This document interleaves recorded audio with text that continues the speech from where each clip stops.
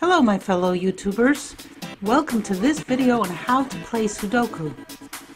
I created this video for absolute beginners. This video covers the very basics of Sudoku, how the puzzle is set up, and the rules. I have other videos with basic strategies and videos where you can follow along as I solve the puzzle, but this video is strictly meant to be an introduction for the uninitiated.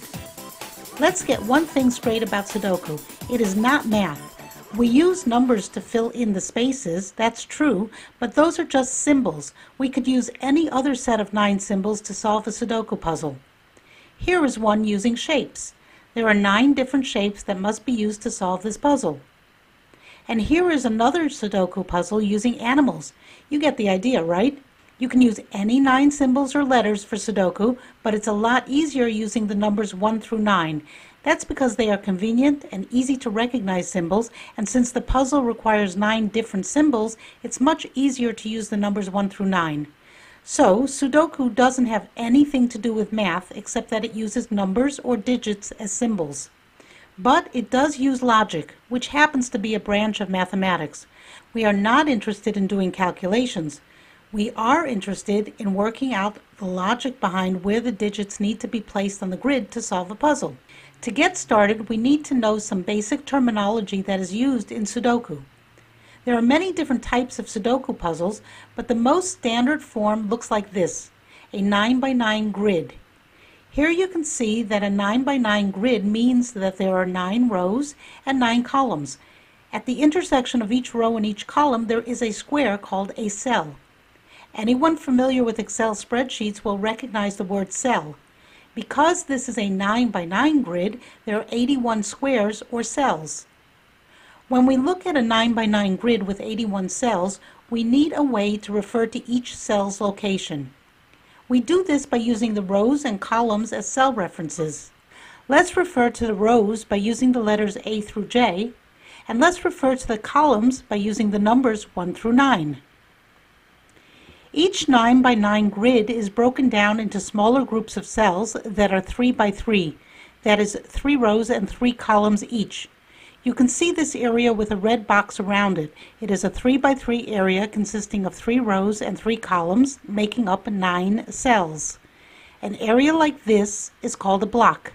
Some people also call it a box or a region, but it is more often referred to as a block in Sudoku books. Now let's take a look at the entire 9x9 grid, and you can see that the 9x9 grid is made up of 9 of these 3x3 blocks. 1, 2, 3, 4, 5, 6, 7, 8, 9. Here you can see all 9 blocks labeled. Each block is made up of 3 rows and 3 columns for a total of 9 cells in each block. We can look at the 9x9 grid in terms of groups of blocks. We have 3 groups of blocks looking across the rows. These blocks are grouped horizontally. Here you can see 3 sets of horizontal blocks. A set of 3 horizontal blocks is called a rank. We have the top rank, the middle rank, and the bottom rank. We can also look at the same 9x9 group in terms of vertical blocks. Here you can see the blocks marked off vertically. That is going down in 3 groups of vertical blocks. 1, 2, 3. A set of 3 vertical blocks is called a stack. Here we have the left stack, the center stack, and the right stack. Just to review, a 9x9 Sudoku puzzle is made up of 3 sets of horizontal blocks. Each of these is called a rank, and they go across horizontally with a top rank, a middle rank, and a bottom rank. And then we have 3 sets of vertical blocks, and these are called stacks, and they go down vertically. These are referred to as the left stack, the middle stack, and the right stack. As you may know, the idea behind Sudoku is to fill in the numbers 1 through 9 in each of the rows going across. There are 9 rows. In each of the columns going down, there are 9 columns, and in each of the blocks, there are 9 blocks. The numbers 1 through 9 must be used without ever repeating a number more than once. So, how do we play Sudoku? When you start a Sudoku puzzle, you will see a 9x9 grid. That means 81 cells that are partially filled in with some numbers.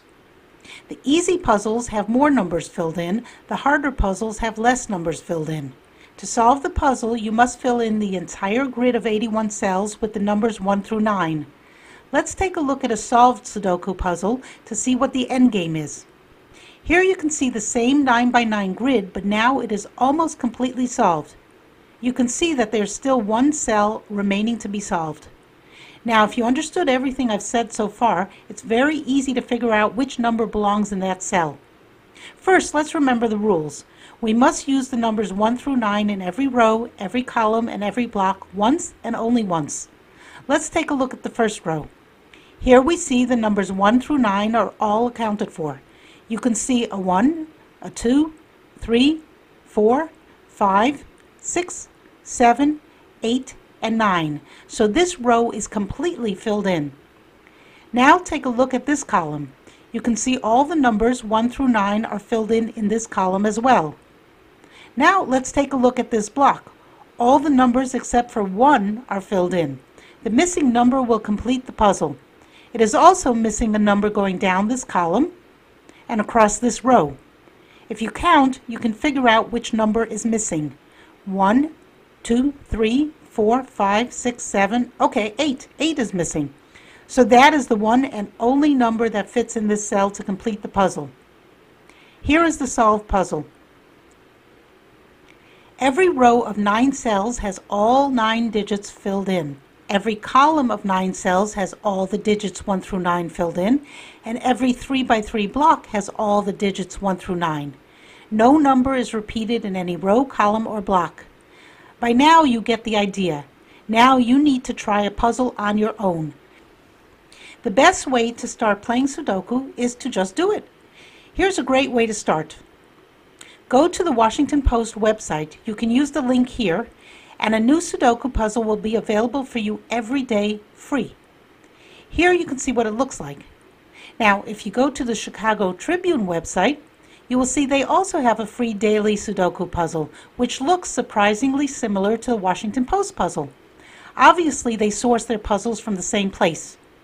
The New York Times, on the other hand, has different puzzles. Here's what their puzzle looks like.